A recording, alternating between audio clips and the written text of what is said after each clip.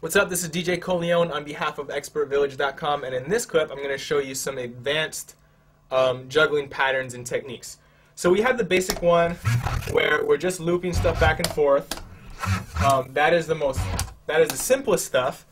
So for more advanced techniques, what we want to do, or the easiest thing is to sort of speed up our loop duration. So we can start with 4 beats and then we can jump to 2. So that what that would sound like is starting with 4. So we're going 4, 3, 4, 2, 3, 4, and now we can go to 2.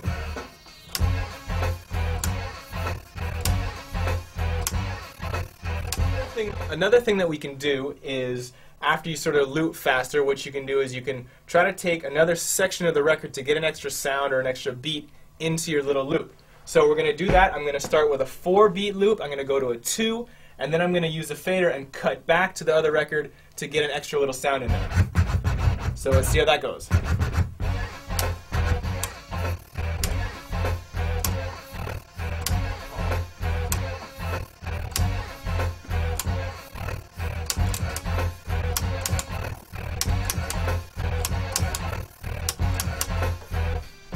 So from that you'll see that the pattern sounds a little different. We're still on the 2 counts of a loop, but you add a little something into it.